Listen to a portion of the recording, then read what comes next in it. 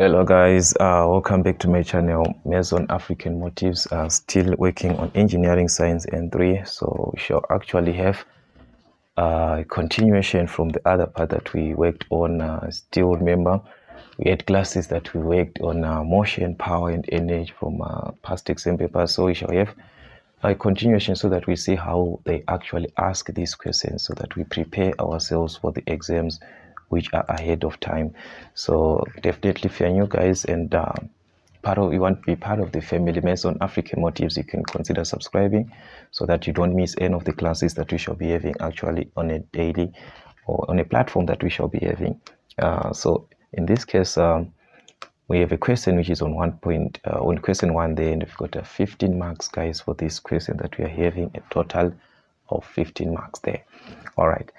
We are given 1.1 that a body with a mass of 20 kgs accelerates uniformly in a straight line according to the law v is equal to 10 minus 2t, where v is the final velocity after t in seconds. So the t is in seconds. All right, so this is it, guys. We are given an expression that we are going to actually use to determine the velocity at any time. The velocity at any time. So actually, if we are to cross-check here, because of a negative part that we are given, this is not accelerating in this way. It's going in a negative direction because of this two that we have given. So actually, this is something like this, guys. What is happening? This thing is moving from a certain velocity, and it is actually decelerating like this because of the negative that we are seeing here. So that is the condition of what is happening, where we know that we have got velocity here in meters per second, and here we've got the time in seconds. So I want us to interpret this.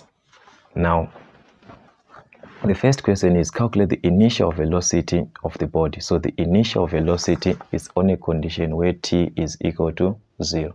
That's your initial velocity when t is equal to 0. So when t is equal to 0, what are you going to have? Simply substituting here. So as you can see, v is going to 10 minus 2 times 0 there, which is what? Which is a 10.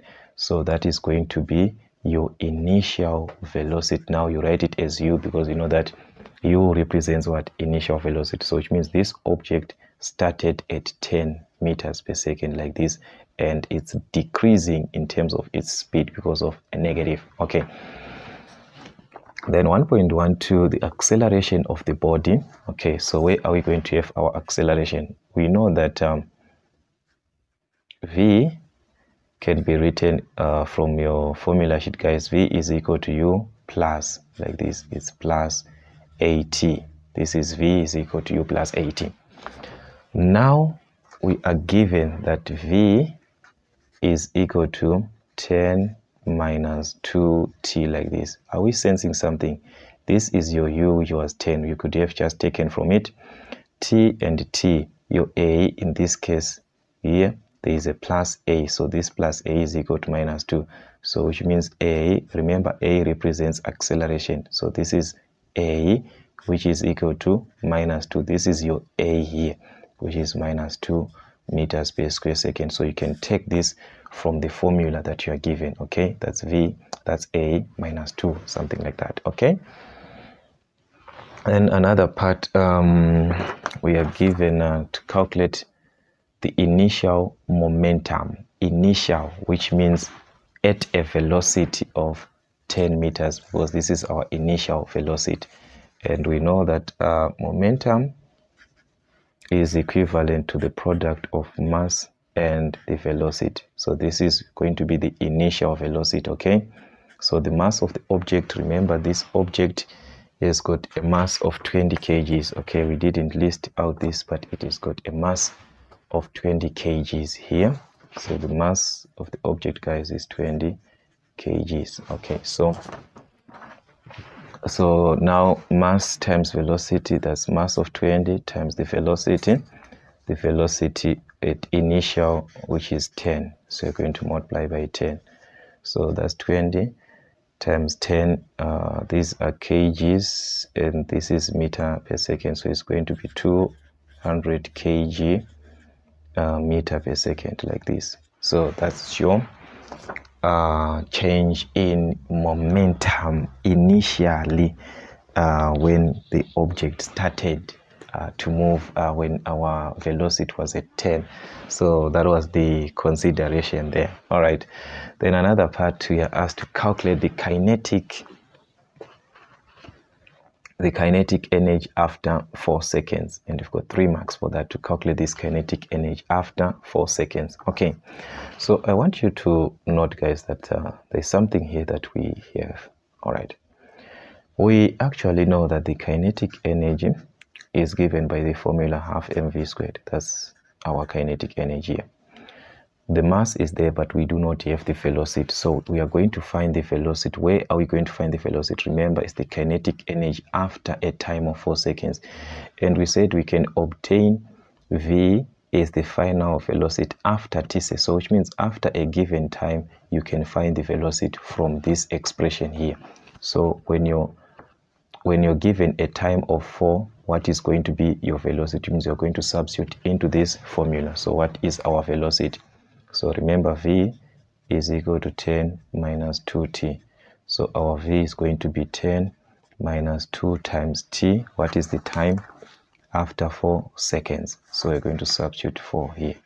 So your velocity is going to be 4. You're going to obtain, is it 4? This is 4, then it's going to be 2, which is 8 there. So it's something like 2 meters per second. Okay, so this is your velocity after 4 seconds. So if this is our velocity, and this is what we need here, so therefore our kinetic energy is going to be half mv squared, which is mass. We said our mass is 20 kgs, times v squared. This is our velocity, which is 2 squared. All right, so this can be simplified from your calculator, which is going to give you 40 joules. So remember, kinetic energy, this is energy, guys, it's measured in joules, like that. So that's your 1.14, which was the kinetic energy. So are you seeing this relationship, guys? It's that it's very, very important for you to know this relationship. Okay,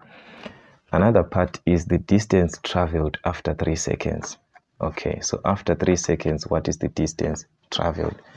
So what do we have? Still, we have got the same thing, just like the previous part here. This is what, 1.14, 1.15 here.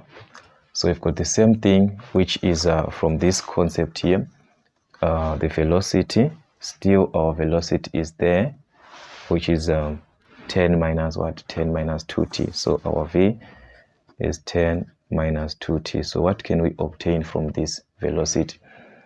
Since we are given that after t seconds, so that means when t is equal to 3, our velocity is going to be 10 minus 2 times 3, which is something like 4 there. So this is what you're going to obtain as your velocity, but we need the distance.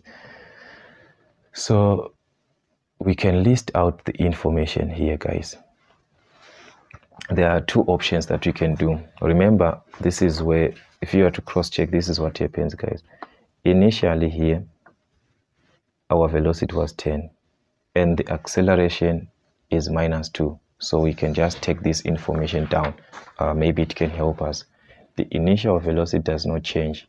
It's going to remain as it is, no matter what is going to happen. The initial velocity was always at what was at 10. Now, this is now representing as the final velocity, because this is velocity after a certain time. So this is now acting as your final velocity for that moment. So this is 4 meters per second. Are you seeing that it's decreasing, this one? That is why I told you that because of the negative, it's decreasing. It was from 10, it went to a certain until it decreases, something like that. Okay. And the acceleration also does not change. Our acceleration was minus 2 meters per square second, like this.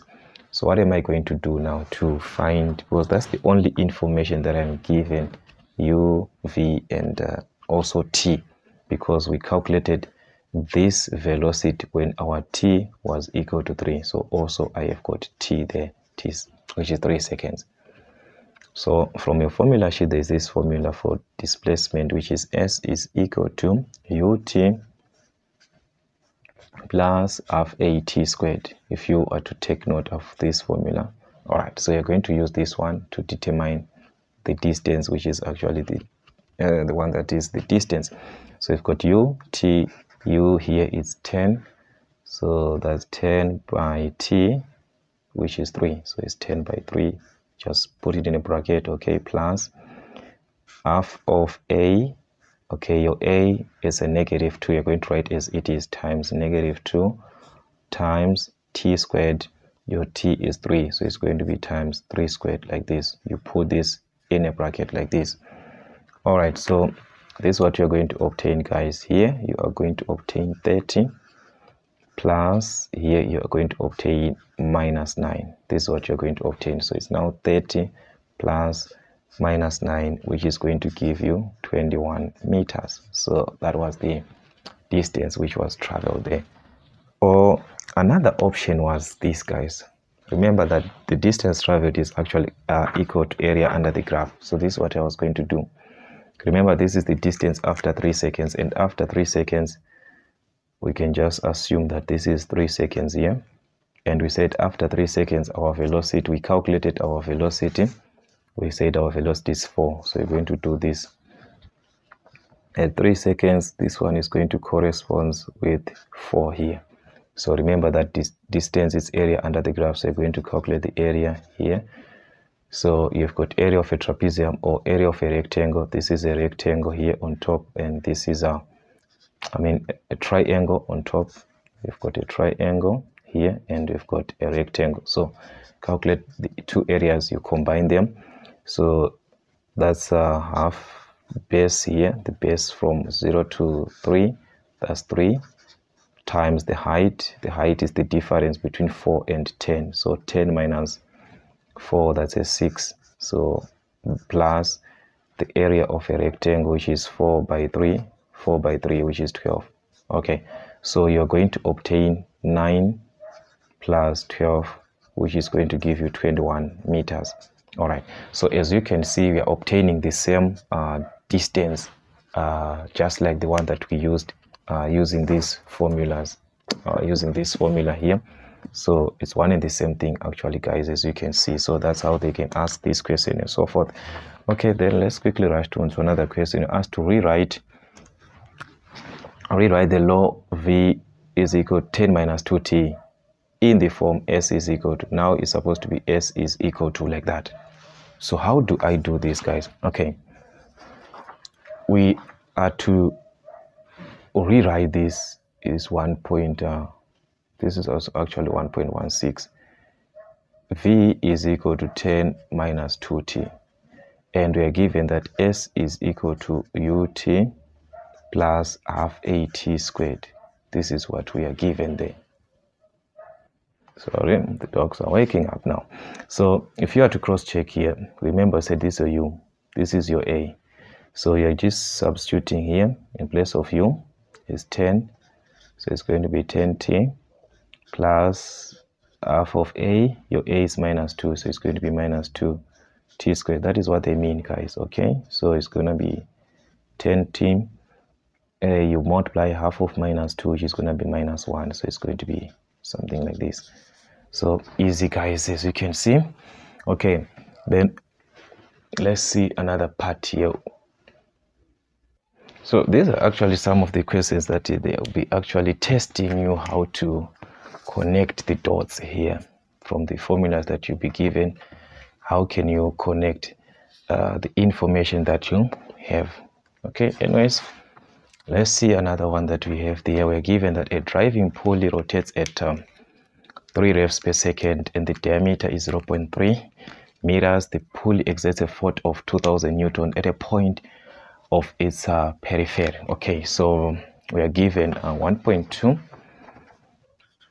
That is the speed that is actually it rotates, which is revs per second, which is 3 revs per second, and we are given the diameter, which is 0.3 meters. We are given the force which is exerted by the pulley there, which is 2000 newtons. All right, but we know that this is supposed to be okay. The diameter, we can obtain the radius there. Remember, radius is diameter over 2, so 0.3 over 2, which is going to give you 0.15, something like that. So you're going to obtain 0.15. Then what are we given to calculate the turning moment, which is the torque? So remember, torque is force times the radius, the perpendicular distance.